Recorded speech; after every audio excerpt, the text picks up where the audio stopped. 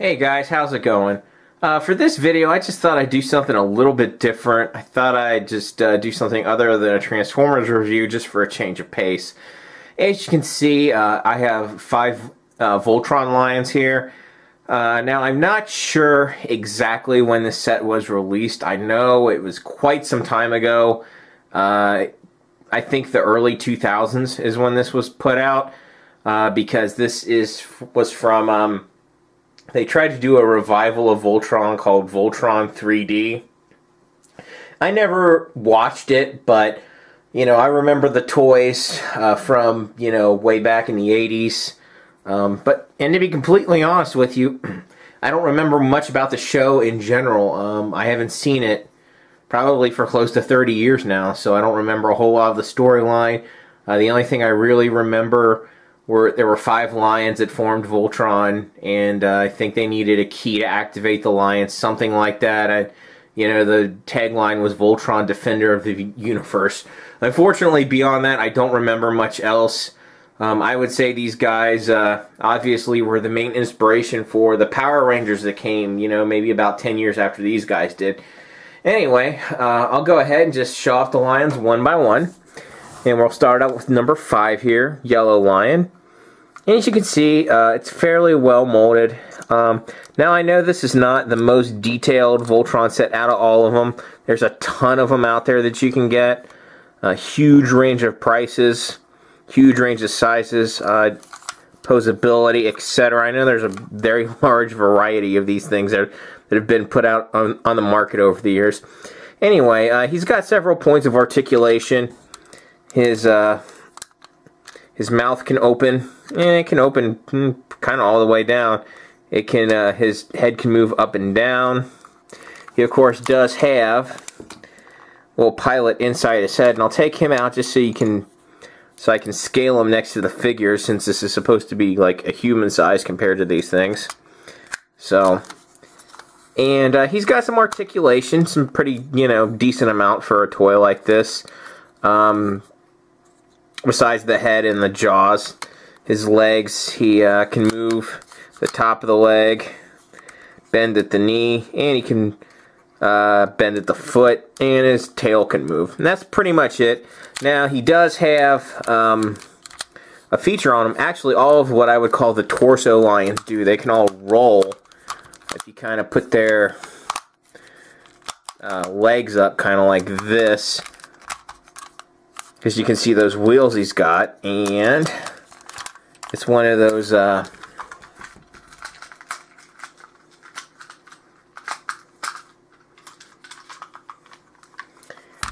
deals. You know, you pull it back and he rolls. Oh, and there's also a missile launcher here, but I've got to be honest, it's been so long I can't actually remember figure out how to get it to shoot. I think it does, but I'm not entirely sure. Oh, you gotta just press on the back and it'll shoot. Yeah, well, there's a button. Let's see if that works. Oh, it does, apparently. There's a little button up there, and it's spring-loaded, and it shoots. So I'll go ahead and just get this guy ready to kind of link up with the rest of Voltron. Kind of just put him down there, and now we got the blue lion. Obviously, he's pretty much the same as the yellow lion, since he's the other leg piece. Same articulation and gimmicks, just obviously a different mold. I think he looks pretty good. You know, I think all of these pieces look fairly good in this set. And that's pretty much going to wrap up the blue lion. So I'll just go ahead and get him kind of folded up into leg mode.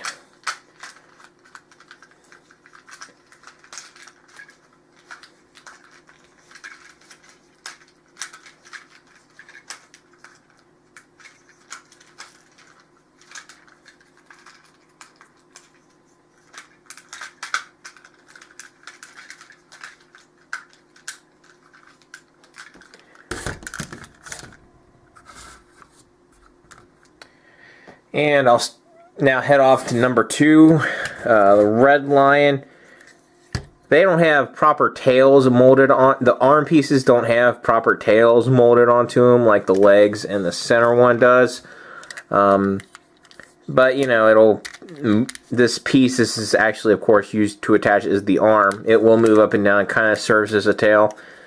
Doesn't have any jaw articulation on this guy. It's just a molded piece, and his head doesn't move up and down. But for some reason, the head will shoot out. I don't know why they designed it that way, but it will. Obviously, the pilot lives in that little area there. And he's got wheels too, but he doesn't actually roll. Or I'm sorry, he rolls, but he doesn't have the pull back and release roll that the legs do. But they will roll, obviously.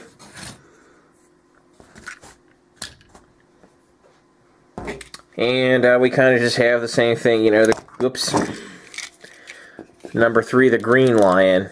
Same deal as the red, pretty much.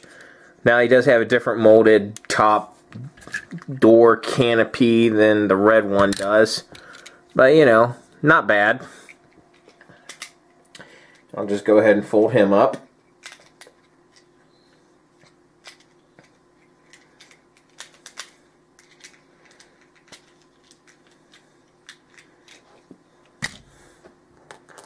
Now, obviously, in lion mode, the black lion, number 1, actually has the most going on, of course. And that's pretty typical for pretty much any Voltron set. He's got the articulated tail. If you want, you can deploy his wings in this mode. And, you know, give it, you know, make him a flying lion. That doesn't look bad. That actually looks kind of cool.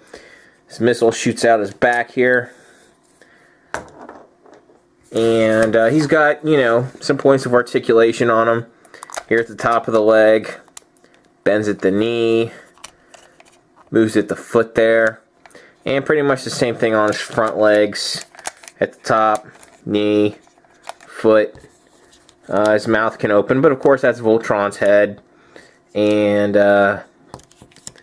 it can kind of look down too. It's pretty neat. I mean, you can get him in some poses, but... You know, and that's pretty much it for these guys' individual line modes. I'm going to go ahead and combine them into Voltron now. I'll just go ahead and get this guy ready. Not too much to it. They're generally pretty simple. On most Voltron sets I've seen, it's pretty simple to get them into combined. They certainly have much simpler transformations than the vast majority of Transformers. But it's still nice that they have, I mean, it's still a cool, unique gimmick, I think, that they did on this show so very long ago. It's you know, I mean, yes, there are Transformer combiners, but I think Voltron was on the air doing that before G1. I'm not sure if it was around exactly the same time, or who got the idea from whom, or what, but still kind of neat. Anyway, there is one other little point on this guy. You pull his chest down and you see the only pilot's name I remember, Keith, right in there. I think that's where the key went on the show, though. I'm not sure. Anyway, you just put his limbs on him now, since he's ready to go.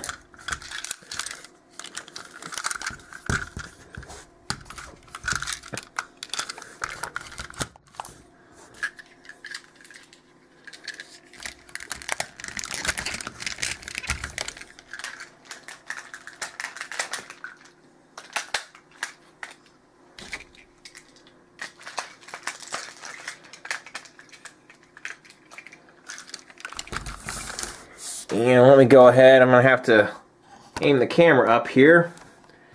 This is quite a tall figure. Just bear with me here, guys. Sorry for the shaky cam. And there we have, he's really tall. And there we have Voltron kind of all combined and into his, you know, all 5 of his lions there combined, and He's ready to go. I'll go ahead and give you a 360 of him. Pretty good looking figure, honestly. I think, you know, this is not a bad set of them.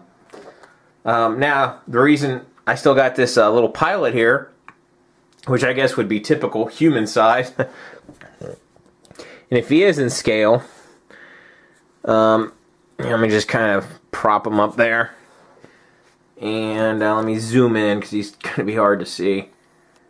If this is accurate, I don't remember to the cartoon, but if that's the size that a human would be compared to Voltron, that just shows you how giant Voltron would have been, you know, in the cartoon. I'm not sure, like I said, it's been a really long time since I saw the cartoon, so I don't know how big Voltron was supposed to be, but, you know, like I said, if that is accurate, then Voltron's about as tall as maybe a 10 or 15 story building. So, anyway, let me go ahead and put his weapons in his hands. He comes with his shield.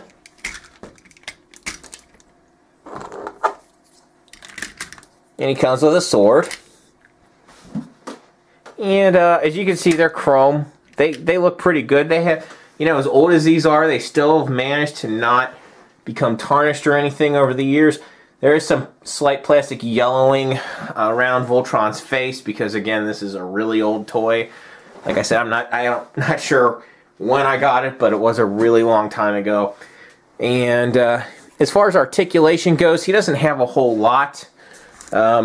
His head can bend up a little, you know, can look up and down, can rotate at the shoulder, can stretch out, bend out at the shoulder. There's no elbow anything going on.